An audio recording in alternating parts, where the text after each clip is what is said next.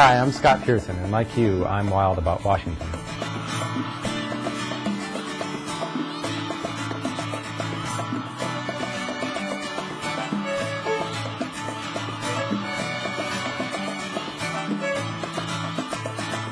As nature transforms Mount St. Helens, an elk herd has taken up residence in the area. There are problems as flooding and shifts in the river take away much of the winter habitat. There is a project underway to reinforce some of the riverbank to allow a more reliable source of winter food to take root.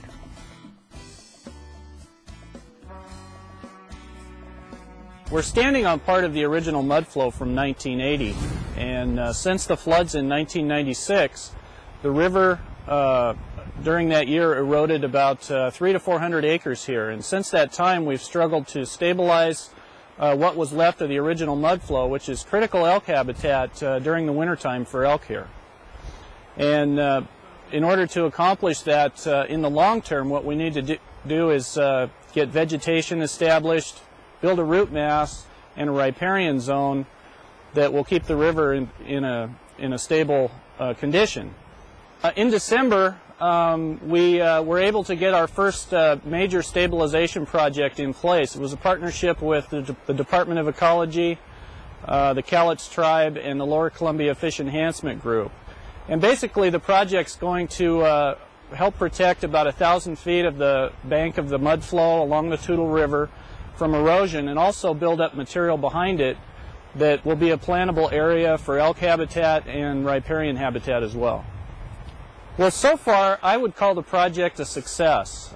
We did nudge the river away from the eroding bank, and the 3 pile dikes that were constructed are accumulating material behind them, which is going to be a real good plantable area this spring. The result for elk is more secure, stable habitat, and also hopefully by next year we'll have a little bit better forage availability, at least in a small area. And we can be a little bit more assured that the most important part of their winter range is being protected.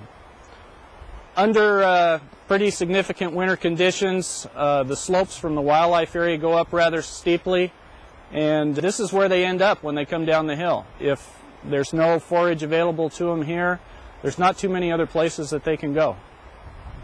Well, we do have a grant from the Recreation and Conservation Office that's going to allow us to expand on this first project and take it further upstream. And by the time that project is done, we're hoping to have a stable area along the bank of probably about 50 acres or so where we'll be able to expand the winter range habitat.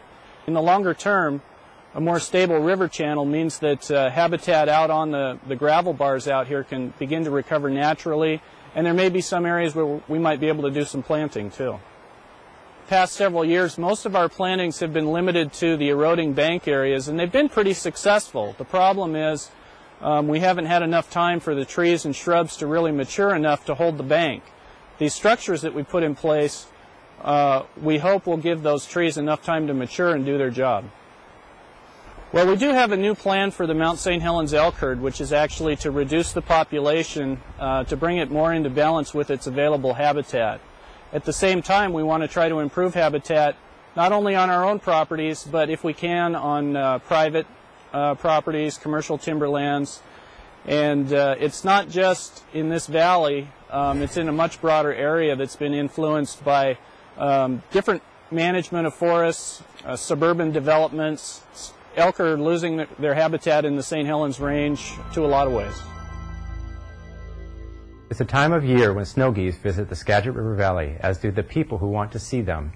The Washington Department of Fish and Wildlife encourages wildlife viewers to do their viewing in such a way that the lives of the birds and the local residents are not disturbed. Snow geese that visit the Skagit Valley come from the Russian Siberian area. They come a long way to winter here and on the Fraser Delta. Ordinarily, the population would be between 40 and 50,000. That would be normal for us. This year we have over 103,000 birds. We encourage people to come up and enjoy snow geese and snow goose viewing. What we do encourage also is that they remember that these birds are sensitive to disturbance and that there are other issues associated with wildlife viewing, and that is respecting the landowners and to be aware that when they're on busy highways and along busy roads, there is a safety issue. People cannot get off the roads in certain areas. They are in dangerous situations, and we encourage people to recognize that getting off the road is important, and that they need to be aware of the traffic around them. Being aware of the needs of the local landowners is also very important. Local landowners go about their business. Many of the people come up to watch birds park in private driveways and do trespass on private lands. And we encourage bird watchers to be particularly sensitive to the needs of local landowners and local farmers. Something you can do if you want to start out enjoying wildlife, especially birding, is to invest in a good pair of binoculars. This will allow you to enjoy wildlife and to be able to identify what you're looking at a distance without getting too close. Another thing you can do is use your vehicle as a blind and get a spotting scope with a window mount and view wildlife from the vehicle without getting out and disturbing the animals. So you have to keep in mind when you're out enjoying wildlife in their natural habitat that they are trying to make a living, and they have to spend their time finding food and sleeping and all of the things that they need to do to survive. And anytime you disturb wildlife, you may be costing them in terms of the energy that they need. So it's really important that you be mindful of this when you're out there and try to minimize the amount of disturbance to wildlife. There's many hundreds of thousands of people that come to the Skagit Valley every year to interact with snow geese and wildlife in general. And it's important that the educational process inform these folks of what they can do, what they're seeing, where they can go to enjoy wildlife, and what they need to do to be safe and to be respectful of private landowners. Here are some places you can see some of Washington's wildlife.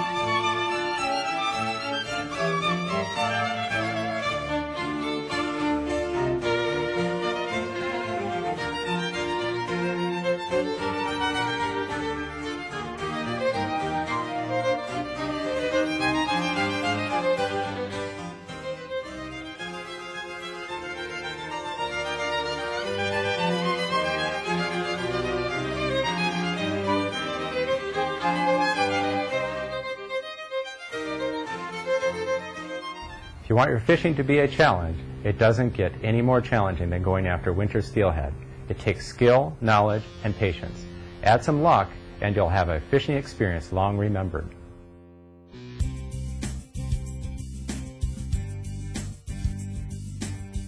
Today we're going to fish for winter steelhead in western Washington. This is the Wynoochee River behind me, and we're going to use a variety of methods. We're going to fish out of the drift boat, and we're going to use, we're going to pull some plugs. These are just a standard plug. There's many varieties to choose from. I don't know if any work better than others, but we have a variety to choose from. We're also going to use some drifting gear. We've got standard drift gear, corky, and a piece of pencil lead setup. We'll probably tip these with both sand shrimp and some eggs, and we'll drift down the river and see if we can pick up some winter steelhead.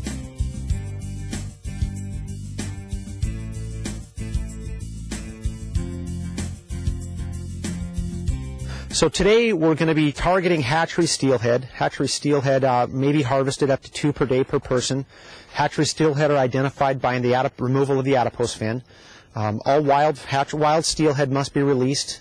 We're going to primarily be fishing out of the drift boat today, but there's a lot of opportunity to fish off the shore. Also larger jet boats, you'll see it on the river as well.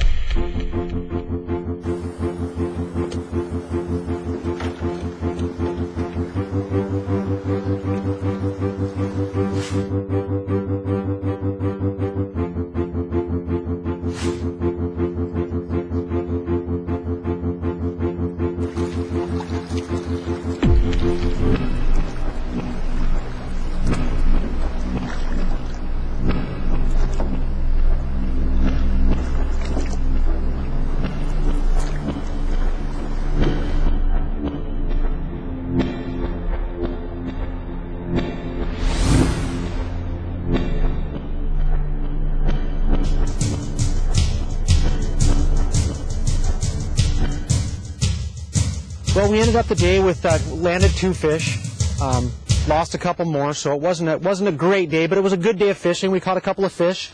You can find out what is open for fishing through the fishing pamphlet, or you can also find out on our website. Steelhead are kind of perceived by some people as a pretty challenging fish to catch. Sometimes you might have to pay your dues for a while before you actually see some success. I guess my advice is stick with it. Pay attention to what you see on the water. Pay attention to conditions, and maybe take some good notes and remember what you see when you have success, and try to duplicate that in the future. Here are other fishing opportunities in Washington.